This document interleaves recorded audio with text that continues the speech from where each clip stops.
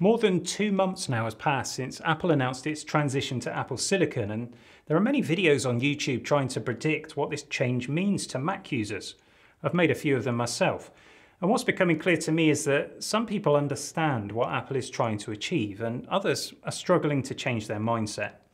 So in this video, I want to tell you why I'm excited about Apple Silicon, and perhaps address some of the questions that have been raised in the comments section. I'd like to thank Wondershare PDF Element for sponsoring this video. PDF Element 7 is an all-in-one smart PDF editor which offers the easiest way to create, edit, convert, annotate and sign PDFs on every device. But here are 3 features that I think really stand out. Editing text within PDFs is simple. Select the text tool and make any changes you need to, and you can even change typeface formatting or add new text. You can scan in paper documents and then have PDF Element convert it into editable or searchable text using the simple OCR function. And check out this impressive Convert to Word functionality, where you can create an editable Word document from a PDF with the formatting preserved. PDF Element is the best Acrobat alternative to maximize your document productivity. Follow the links in the description for a special discount. So, why am I excited about Apple Silicon? Is it perhaps because I'm some sort of Apple fanboy? Well, no, I don't think so. I use both Mac and PC. I use macOS, Windows and Linux, and I don't much care for Apple's corporate behavior or some of their design decisions. But Apple is hardly alone in that regard, so let's try and put that to one side and focus on their Apple Silicon transition. And let me straight away address the biggest misunderstanding. Many people are asking how it is that Apple would ever compete with the likes of Intel, AMD and Nvidia. And that's missed the point. Apple isn't competing with Intel, AMD and Nvidia. Their goal is not to make the most powerful CPU or GPU. Apple's goal is to make the best Mac that they can. Now, what does that mean? It means providing the best possible experience for macOS users. It means building hardware to fit the software and vice versa. A computer that's optimized from the ground up to run macOS. And of course, it also means making the best profit margins they can. Yes, like it or not, Apple is a publicly traded company and it has a responsibility to its shareholders. And again, they're hardly alone in that respect. Now, of course, we're all keen to know what sort of performance Apple's going to achieve with its approach. And so, we take a look at the iPad chips that they've already designed and we look at benchmarks to try and assess where they are. For example, the A12X in my iPad Pro has got better single-core, multi-core and graphics performance than the quad-core i7 in my MacBook Pro 13-inch. But that's all the benchmarks can tell us. It's no good trying to extrapolate the data to figure out what's coming, for a couple of simple reasons. Firstly, when Apple talks about its own silicon for Mac, it's not talking about iPad chips. Sure, the developer transition kit featured an A12Z, but it also doesn't support all of the Apple Silicon extensions. And notably, there's no virtualization support. The Mac-specific silicon that's still to come has more to it. And secondly, the way that iOS and macOS use the architecture of the chip is different. macOS will extract more performance out of the silicon through its clever multitasking features. So benchmarks have their place, but they don't describe a real-world position. Let me give you an example. Suppose you work in video and your job day in, day out is to assemble timelines from ProRes 4K footage and then export these as broadcast-ready 1080p files. Now sure, you might be doing other things through the day and you might use other apps as well, but your main job is that video editing and rendering. Now ask yourself, what's important to you? No doubt you want the computer to feel responsive when you're working on the timeline, and you want that final render to run as quickly as possible. And here's the point. Do you actually care how that's achieved? If computer A can do it in half the time of computer B, do you really care what combination of hardware is used to get that performance? What you probably care most about is that the job gets done with as little effort as possible.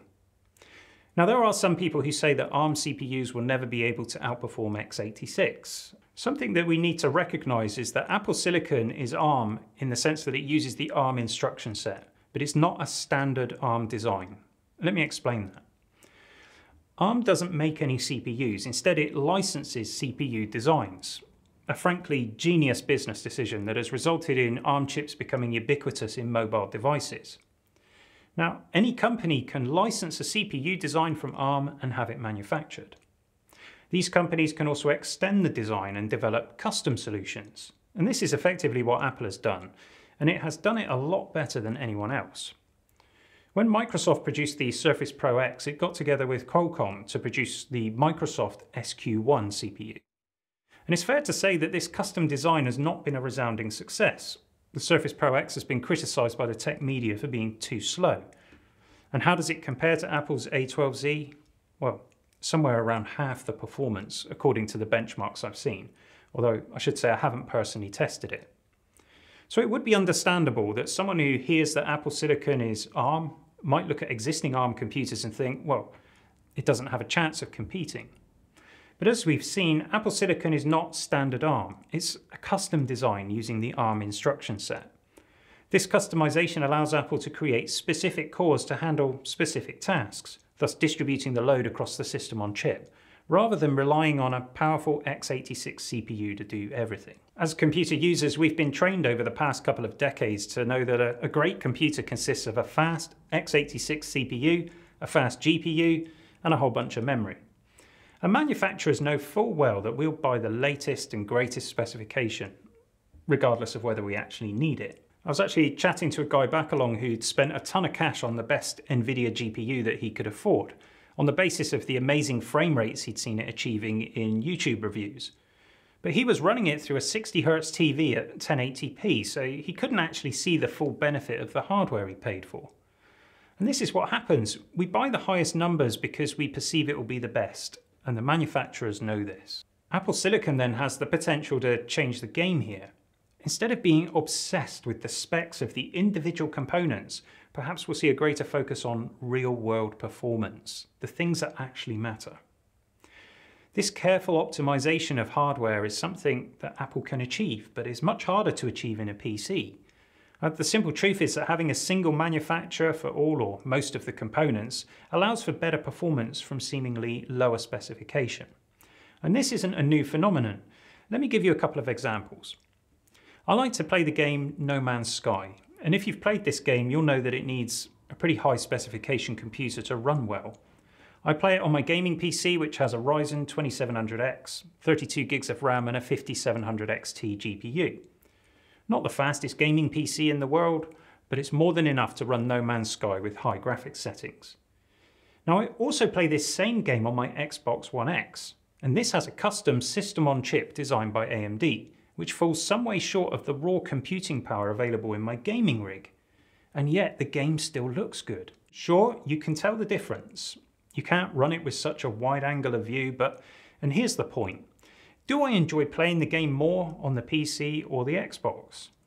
The simple truth is that I enjoy the game on both platforms. Yes, the PC is a better experience, but once you're playing, do you sit there thinking about that? I know I don't. For the game designer, they know exactly what hardware a console gamer is using, and so they can optimize their game for the specific Xbox One hardware, ensuring the best possible performance. With the PC version of the game, it's up to you, the gamer, to identify how to set up your hardware. The developer is reliant on many other third-party systems, APIs and drivers in order to deliver a great experience. Now incidentally, that Xbox One X system on chip is made at TSMC, and that's the same foundry that will be making Apple Silicon. Let me give you another example as well, going back a bit further in time. I started getting into computers in the late 80s, and at that time, a lot of the systems used identical CPUs. It was the custom chips added by the manufacturers that made the difference between the systems. Case in point, the Amiga and the Atari ST. Both used the Motorola 68000 series, as indeed did the first Macintosh. But these systems had pretty unique differences, made up by a combination of software and hardware chips. And that meant that the Amiga enjoyed better graphics and sound, but the Atari had MIDI. In fact, even now you can probably still find the odd Atari ST in recording studios around the world. The software development for these machines was interesting as well. The specs barely changed over an extended period of time, so developers would come up with more and more creative ways to get the maximum out of the hardware.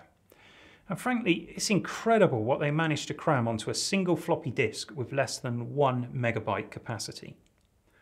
As the PC started to take over and the CPU megahertz wars began, developers found they didn't need to optimize everything anymore. In fact, I'd argue they actually got a little bit lazy. taking the attitude of just throw more power at it. So Apple Silicon excites me because it requires developers to optimize their code, like the old days. If they don't, their software won't run as efficiently as it could. And some would say that that means Apple Silicon will fail due to bad software, but I doubt that.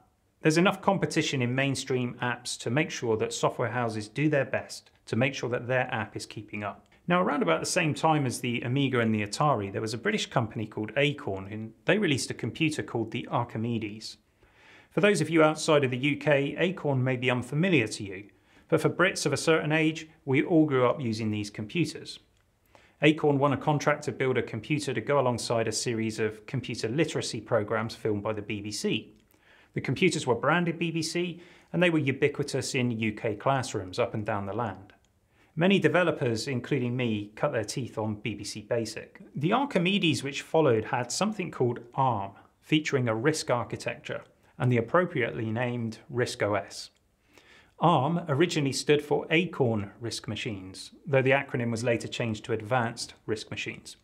And this is perhaps a topic for a deeper dive video at some point. Actually, let me know in the comments if you'd like to see that. I think I'd enjoy making it. Anyway, I remember going into a science class at about age 11, and the teacher had just taken delivery of one of these Archimedes computers. We didn't have a lesson that day. We just all stood around and gaped in awe at the things that this computer could do. It ignited a passion for computing in me because it was so different. RISC OS loaded instantly from a ROM. It was a true multitasking OS, though it's cooperative multitasking, not preemptive, before anyone corrects me in the comments. And it even had anti-aliasing of on-screen text. I mean, it was years before we saw that in Windows. And of course, it was still compatible with BBC Basic. A couple of keystrokes and you were coding. I'm hoping for the same thing with Apple Silicon. Not the hardware specifics of the Acorn, but the reawakening of that 11-year-old boy in me who gazed with astonishment at a new era of computing. Whether or not Apple Silicon lives up to that remains to be seen, but regardless, it should be judged not on component specifications, but on its real-world performance and value. I genuinely believe that it has the potential to represent a return to some of the things that made computing great. Now, Apple has provided a huge amount of developer documentation and support, so will this transition inspire a new generation of coders, like those machines of my youth? Remember too that Apple Silicon won't be a one-size-fits-all solution, at least not at first. It's got a long way to go before we get mainstream gaming performance at a level that might tempt a PC gamer. A long way to go. So Apple Silicon may not be for you or your specific circumstances, but that doesn't mean that you should hold it in derision. Now, who knows what will come of this transition? I mean, you can be sure that PC manufacturers and Microsoft especially will be watching with keen interest. And finally, remember that Apple is an extremely successful commercial entity. And frankly, that's difficult to forget. They won't be heading down this road unless they are extremely confident that they will succeed. I've had a few comments from folks who have a lot of technical know-how, and they seem to be convinced that Apple's engineers don't know what they're doing.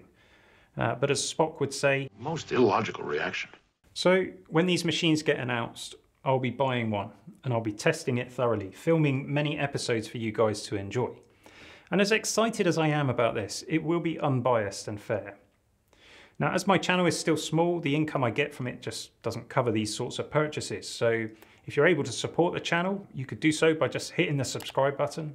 Also, I've put some Amazon links in the description to a few things that I like and use. You don't need to buy those, but if you're planning to purchase something on Amazon anyway, if you click the link first, the channel earns a small commission. Just want to thank everyone for your support. I really do appreciate it.